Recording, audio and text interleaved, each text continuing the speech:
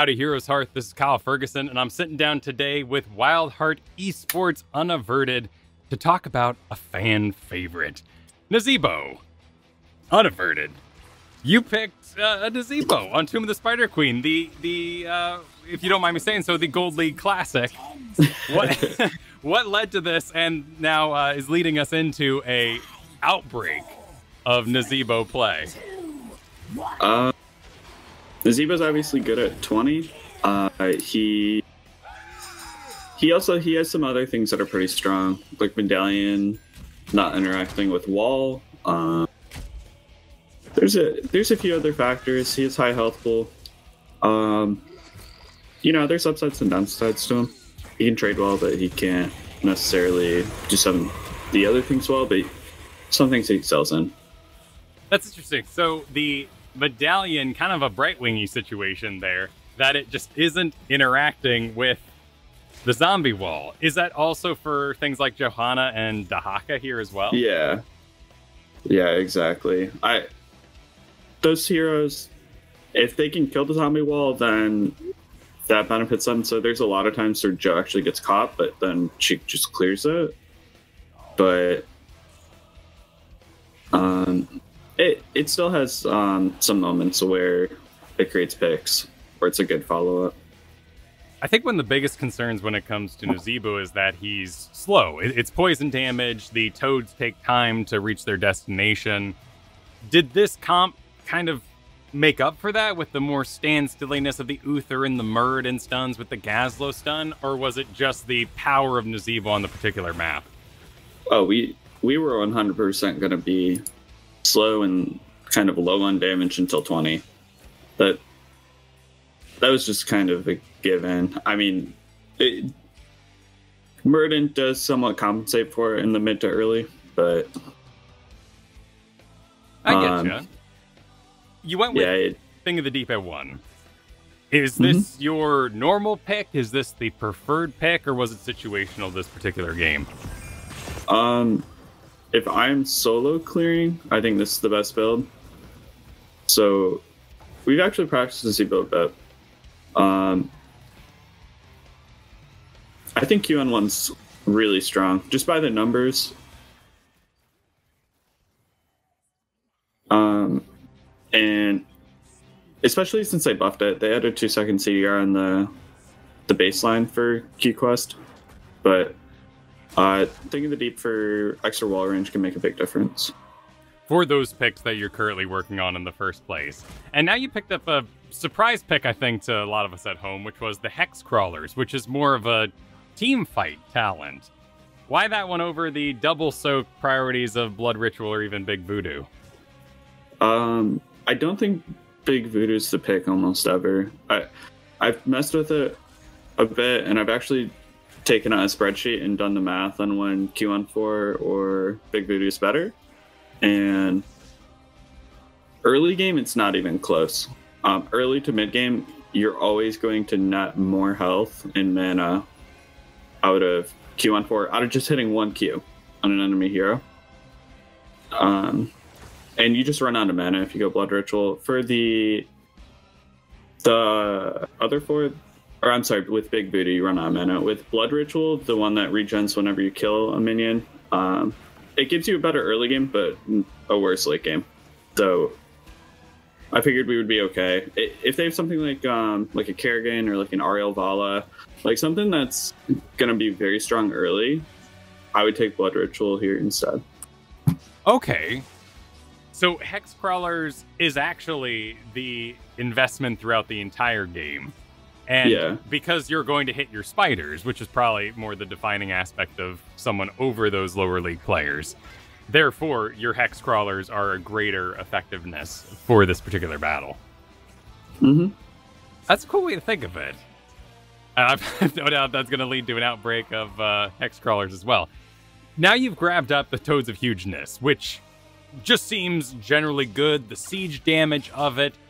Does that interact with your level 1 Thing of the Deep? No. I mean, they jump farther, but it doesn't increase the damage because they get 4 hops either way. Again, this is somewhat more specific for how we play Nazeebo compared to what does the most damage, because if you just look at numbers, Q1, 4, and 7 is higher damage, but if you're taking Thing of the Deep, your wave clear isn't anything better, but you have the extra range to where you can wave clear without interaction, which is a huge benefit. That's like a major reason on why we like picking him. And so taking E on 7 actually lets you clear waves on your own. Wall on 7 lets you do the same thing, but then you lose the safety of having your wall to kill you if you get ganked. In that moment right there, you threw a spider jar at Johanna. That's clearly not going to kill Johanna. Was that just purely for mana and goodies along the way? Off cooldown throwing Q at enemy heroes if they're available. Yep. Oh, okay. So because we're not doing kind of a spider damage build and we're not having to fill that ranged assassin role here, you get to use your level 4 talent as a farming opportunity to keep yourself powered through these moments. Yeah, pretty much. That's pretty cool. So you mentioned the safety of the soaking. Is that something that informed the Nazeebo pick over things like Leoric and Malthael? Is just that he's not gonna die doing it because he has the range? Yeah, you definitely open yourself up more to ganking opportunities if you are playing Leoric or Malthael in the mid top. Malthael definitely more than Leo, but no, it's definitely a huge bonus for how safe he is. He doesn't necessarily have an escape, so all the safety just comes from you just cast your abilities from far away, and then ideally you are far enough that they can't ever be in engage range of you. Sure. Now you picked up Ravenous Spirit, which is, again, one of those kind of assassin talents, but now you're helping to fill out maybe that ranged mage role here, or do you have other thoughts with Ravenous Spirit? Ravenous just does more burst damage, so if I'm trying to follow up on a jump stun or something like that, it's going to be faster with the damage, a little bit longer range, since you can start out by casting a little bit shorter and then just walk it into whoever just got stunned. I'm noticing probably the biggest change I see out of Storm League Nazeebos is that you never interact with walls. You get the lane cleared, even if the gems are now out of range. You don't worry about it too much. You just get back to that next lane again. So would Gargantuan not serve a purpose for the way your team plays Nazeebo? Yeah, I think that's pretty fair. There definitely have been games where I picked Garg, but I would say majority of the time I am just taking Ravenous Spirit, just because it usually is better in team fights, unless you're worried that it's going to get interrupted. But Ravenous will usually net you more damage. Now here you're using almost your zombie walls like a Mei uses her Blizzard, but you're clogging up the lane, correct? So it's not dealing as much damage to your buildings, that the minions kind of lose their pathing, their tracking. Mm-hmm. Yeah, you're right. It's multi-purpose. Whenever the minions finish killing something, they'll re-aggro, and then I just give it a wall to re-aggro on instead of building damage so that we save health. Yeah, I mean, anytime that you can do that, it's useful. Or if you know that you can cast W just to clear faster, that's also useful. W on 7 is more wave clear, it's just not safe. So, and wall baseline does have decent wave clear. Well, and like that zombie wall we just saw, was that an intentional location for it, or was it a missed go on Johanna? Oh, I was trying to peel the backline. Cool. So so that was placed in such a way that it wasn't going to catch anybody. Right. But it cut off Tychus and therefore clogged Brightwing, and now you all have isolated out just the Johanna, so those aren't joining the team fight. Yeah, main goal here wasn't ever to really kill anyone. It was just to get funds out. I think we failed, but it was close. Yeah, so with long-range grenade comes in, cleans them up, but that still completes your primary goal, which is to get to that late game safely.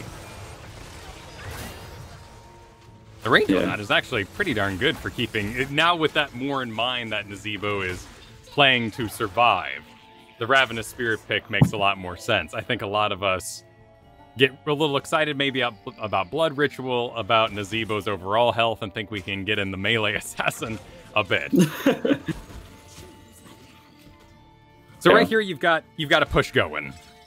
What is the Nazeebo plan? Are you still in more of a farm mode? Are you trying to aid this team fight that's breaking out, or do you want to get those buildings? We're definitely looking to interact with enemy heroes.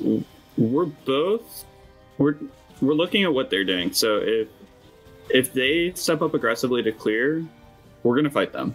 If they try to passively clear, just use long range abilities just to clear. If they send Joe in, which is DW, Tychus is trying to max range, we'll match them. We'll just interact with buildings and we'll just take our damage for whatever we get out of the wave. So, but we have no problem functioning like a normal comp. So if this is a Junkrat, we're going to do the same things. Is this comp any different because of the low healing of Uther or the huge amount of melee that you're playing, or would you just be playing Nazeebo the same way despite the comp? I definitely trade less with Uther. With all the melee, that is more on them. So it's a lot on funds to kind of watch his own health pool and play pretty safe, since everyone else kind of has mechanics for them to stay high health. Gaslow does have some self-healing, but overall, my goal is to trade a little bit less and try to make sure that I have wall up when our engage happens, or if I see something.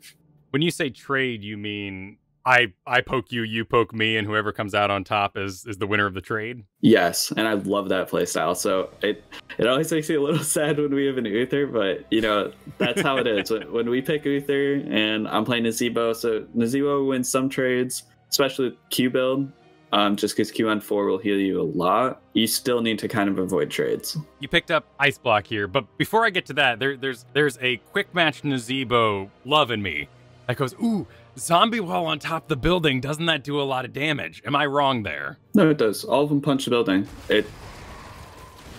But because your focus is in other places and zoning people and help with the team fights, that sort of quick matchery isn't happening. You've got more important jobs to do. Yeah, pretty much. So you got the Ice Block. Popular pick. Is there any reason you'd go with the other two?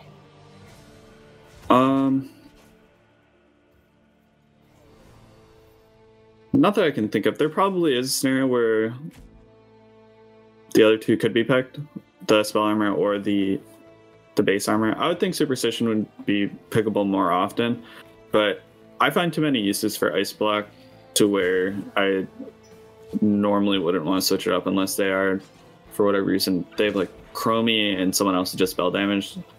Then I might take Superstition, but not get in range of those auto attacks in the first place. Right. And makes sense here, as you mentioned with the Uther, if we're avoiding taking any damage in the first place. I do think so much of this build is dependent right now, or at least your level 4, is that you do hit all your spiders, which is surprisingly rare for most of us Nazeebo players. I think Thing of the Deep makes a big difference on it. Having longer cast range. So originally when I started playing Nazeebo, because when I started on this team, I actually didn't like Nazeebo that much.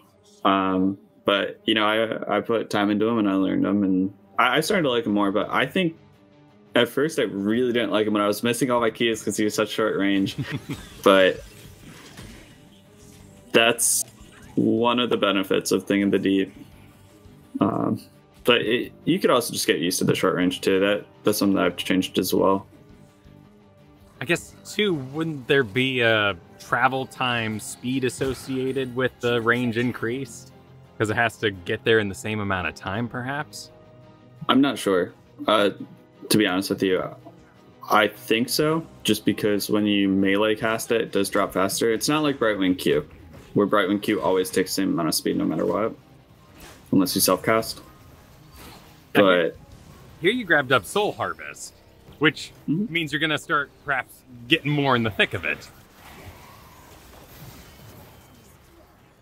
Kind of. I just asked my team to save the wave for me whenever I'm about to have it, and I think that's going to be important. Okay, right, So, because your Soul Harvest works on all enemies. So they hold the lane for you, you get powered up on it. Now you're already in the back with that wave, able to clear it or drop the Ravenous Spirit forward. And you don't have to be stacked in that melee Nazeebo we all play in quick match. yeah, pretty much. They're having him, so I've played it, and I've thought to myself, wow, Soul Harvest is really bad here, just because if I walk up to try to Soul Harvest the wave, I'm going to get beat up. But that's another thing that you kind of have to judge on. If you think that you're never going to be able to walk up to the wave because they are really high threat, then you might want to just take usually it's Spider Colony if you aren't taking this talent. But the talent's really strong.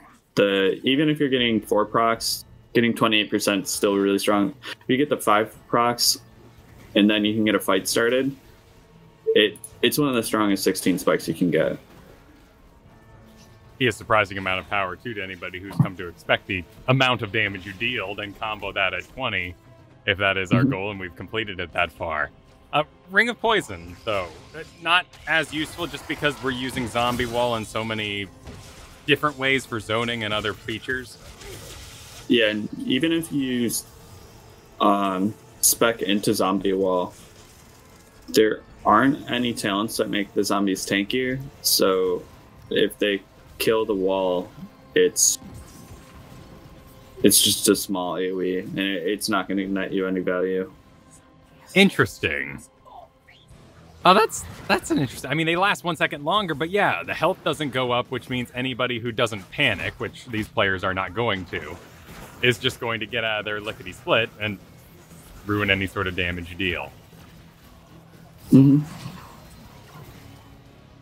I love that Zombie Wall straight into the drop of the Ravenous Spirit, zoning out the rest of the team on the other side. Yeah. So right now you are at 254 stacks. Okay.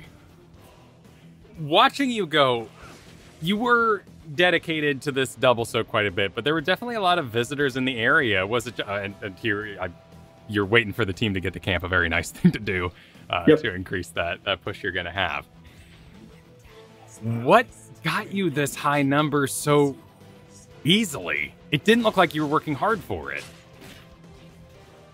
There were a few times where my team saved midwave for me, so I doubled up top. As in, midwave meets first, but if I see everyone rotate out, I may stay top, fast clear it, and then my team may let them clear mid and then freeze it. That happened a few times, but even still, most of my team was playing bot half of the map, and I was solo playing top half of the map, so... or they were playing like bottom half of mid, so I was pretty much on my own. I just basically just double soak. Pretty normal Tomb of the Spider Queen. And that communication with team allowing you to actually take advantage of things. And now I'm really seeing that with the Soul Harvest, with the getting this many stacks by the end. So you got the Vile Infection now. Has your play style changed any? Are you trying to spread more poison around, or still basically playing the same style just with more damage behind it? I think you have to play close to the same. You still have to play pretty safe. You play a little bit more aggressively, but it's still poison damage. It's something that another thing when I started learning Nazeebo, I had to adjust to. I thought that 20, I insta win. Let me just go destroy the enemy team. Sure. And then I started realizing that, even though I do have overall higher damage than pretty much anyone else, I'm still somewhat slow at dealing that damage, and I still have the same abilities that aren't the best at applying it. So, like, Toads are a little slow. The Jar Spiders is kind of a small AoE. So, I mean, we just rolled them here at the end, but I think that in an even scenario, you still kind of have to play your slow Nazeebo. But that makes sense because of the power spikes you discussed. So it is a ramping effect. You got that Thing of the Deep at 1, which is giving you spell power, and you reach that 100 stacks very, very quickly. For anyone at home who wants to kind of pull this exact build off, is there a time or level you associate with being done with Thing of the Deep in order to feel good about it? Thing of the Deep is more for the range. The spell power is just an added bonus. I wouldn't worry too much about finishing Thing of the Deep. You do want to make sure you get to your 175 for your 20. I think that this build's actually much better in solo queue than all the other builds, just because with E on 7, you get to solo wave clear without using wall, which is a huge benefit. So you just step to the side of the wave through your E, and then you have much better wave clear that way. And that's how you're going to be able to keep forcing them to double soak with you. If you have the worst wave clear, they're going to dictate whether you're double soaking or you're fighting. Interesting. So does that mean Dead Rush is awful? No. Dead Rush will give you better wave clear if you are allowed to cast W on the wave. So if I had like an Uther babysitter, I might have went Dead Rush, but I'm by myself, so I'm just going to go E and I'll save my W for myself. Because it's a appeal and something that you can use to escape and get out with. That makes perfect sense. Is there ever a time where, despite getting all the stacks, you would go with another 20? No, which makes me really sad. I think Ravenous upgrade's really cool, but there's really no chance of me ever taking anything but Vial Infection if I'm finished. I'd say even if you're at like 140 to 150, depending on game state, you could still just take Vial and just wait it out. Just have it be your level 21 power spike. What would make Annihilating Spirit good for you if they balanced it? I don't think there is a way. No. If they did that, people would just pick Nazeebo and not sack him and then just play for 20 for that. Honestly, I think that his pre-20 is underrated and his post-20 is slightly overrated. So he's a lot stronger pre-20 than people give him credit for, but his post-20, it is good, but it is a little slow. But you're still the highest damage in the game, so, you know, usually you're the highest damage in the game to where people still need to try to target you in your 7,000 health pool, but... Sure. Can we expect more Nazeebo into the future, or was this sort of a sneaky pick and one and done? Yeah, I think Nazeebo's good. We'll most likely pick him more. I don't think there's really too much that he hard counters. He kind of soft counters Jo because, you know, her trait only lasts for so long, and then she walks in a straight line into the wave, so you can W her while she's walking to DW the wave. There's other cool interactions with them. You know, at first, when I started on this team, I thought Nazeebo wasn't that good, but after playing him more, I think we will probably end up picking him more. He is pretty good. I'd imagine if we beat up other teams, they might start picking him too. Not to get you guys to give away your strategies or anything, but are there other maps that you feel Nazeebo can still get this level of stacks on? Probably Volskaya, but I don't think it's the number of stacks that matter. So just because I got 273 stacks and then I have 1600 health off of that, that is a benefit that we got out of it. It's more the fact that Nazeebo can fill that double soaking role. He's not the best at it by no means. He's really not that fast of wave clear, but more so it's that inevitability of if the game goes 20, we're gonna have 20 Nazeebo, so you guys have to make a move, and I think that's a pretty big factor. That makes perfect sense. Awesome hearing advice on Nazeebo. Thank you for picking him, and good luck in the rest of the CCL. Thank you. Everyone cheer for WildHeart Esports and Unaverted here. Like and subscribe here at HeroesHearth for more Learn to Play content for Heroes of the Storm. Don't forget to ring that bell as well, and we'll see you next week.